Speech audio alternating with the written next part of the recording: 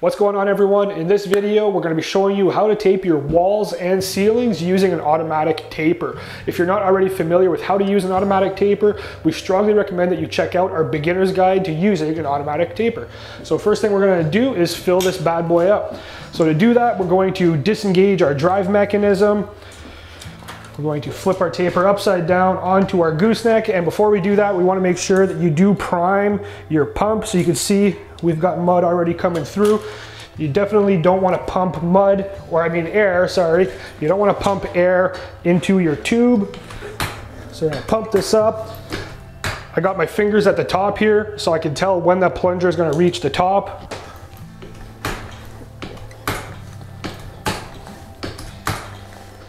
And there we are right there, just about full. We don't want to overfill. Now I'm going to re-engage our drive mechanism. I'm going to pull down on the cutter sleeve to cut myself a new length of tape, and I'm going to raise my cutting sleeve, and you can see it advances the tape. Now you can see there's no mud there, so what I'm going to do is just manually feed the drive mechanism as I'm raising the tape with the cutter sleeve so that I can advance a little bit of mud on the tape, and now we're ready to take that to the wall. So now's a good time to go over how you should carry your automatic taper. You want to carry it just above the control sleeve like this. A lot of people for the first time make the mistake of trying to carry it by the control sleeve, and it's sliding up and down on you all the time, and it's not very comfortable. Not to mention it's extra wear and tear on all these moving parts. So you want to carry it just above the control sleeve. You can see I have a few inches of lead tape, so if it drags, I'm not shorting myself on the wall. And as we start to pull ahead moving forward here, you want to lead with the automatic taper. So as soon as you get a little bit of room away from the wall, you want to run it on an angle so you're leading with the taper. You don't want to be holding it perpendicular to yourself, trying to walk backwards like this. You want to get it on an angle so that you're leading with the head of the taper, and you can comfortably walk sideways.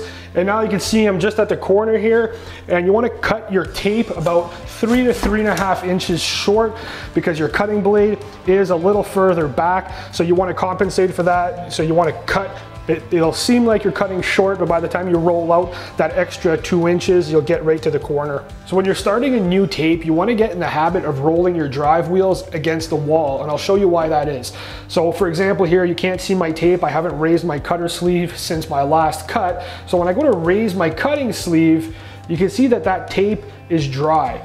So before you start a new seam, you'd want to roll your wheels, just the wheels. You're not pinching your tape to the wheels yet because your tape hasn't been raised. So you want to just run your wheels on your tape, then you could advance or raise your cutter sleeve, and now you can see that there is mud on that tape and you're ready to start taping. So that's called loading or charging your head. So same thing, just gonna give it a little zip up the wall, load some mud onto the tape. And now there's no dry spot behind that tape. So we just finished our cut in the corner here. So now I'm going to advance my drive mechanism on the wall, advance my tape, and start rolling. Again, we want to get the taper head out in front of our bodies, have our taper on an angle so that you can lead comfortably with the head. And as we get about 2.5, 3 inches from the wall, we pull, cutting that tape. And you can see how close we got to the corner. Beautiful. Now our corner tape is going to cover that tape. So now same thing, we just finished cutting our tape at the corner there. We're going to roll our drive wheel on the wall, advance our tape so that we got some mud on there. You can see it is coming out the head there. So that's again called charging or loading your head. Now we're going to pinch our tape to the wall with our drive wheels. Lead with the head of the taper and cut about 2.5, 3 inches back. And there we go.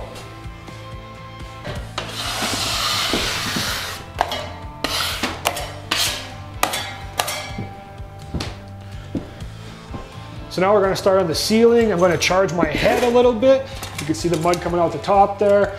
Now I'm going to advance myself a few inches. Now with the ceilings, it's important that as soon as you're able to get your creaser wheel up, as soon as you have enough clearance there, you want to get that creaser wheel pushing that tape tight to the ceiling, and then you can let go of it. But that's just to ensure that this, as you start moving along down the rest of the seam, that this doesn't come loose and end up falling down and hitting you in the back of the head.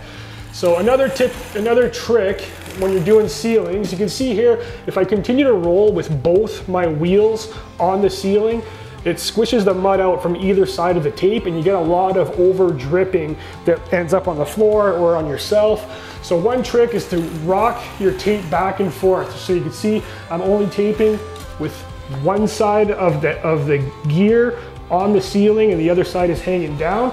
So taping it at an angle, and then every couple of feet you just want to touch back with both, and then you could go again on an angle, pivot back with both wheels, pivot back on an angle, pivot back, and then when you get to the end, you want both wheels on there, you cut.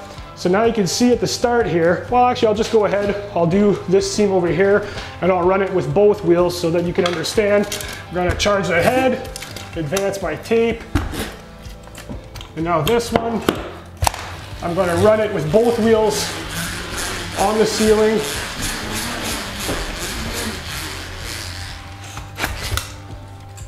And you can see mud is starting to drip along the sides. So you can see the difference between these two seams. This seam here we taped with both wheels tight to the ceiling, and this one over here we pivoted back and forth between 2 and 1 wheel. So on this side you can see all that excess mud when you're running it with both wheels. When your mud is thin, it causes a big mess on the floor. So if you look on the floor here, you can see that there's drips all along that seam, whereas over here there's hardly any. We only got 1 or 2 at the start there. So that's the benefits of pivoting back and forth between 1 and 2 wheels. You're not applying full contact the whole length, so you're not getting that extra spillage, that extra excess mud leaking out the sides. I also want to mention that when you go to cut your tape, you want to come to a complete stop with your taper. Because when you pull down, and as soon as you let go, that automatically returns to the neutral position. So if you're still rolling while you're cutting, you're essentially going to do a double cut on your tape, and that's how you end up with tape jams. Because as you're rolling, well, you can see here's a perfect example. So there's a double cut right there. So my blade cut one way, cut the top half, and then as I kept moving up, the blade came back in the opposite direction and didn't quite cut through that tape. So this would end up jamming our taper head. So that's why it's important to come to a complete stop before cutting your tape. So I hope that quick video helped. For more tips and tricks, make sure to check out our other educational videos with Level 5 Tools.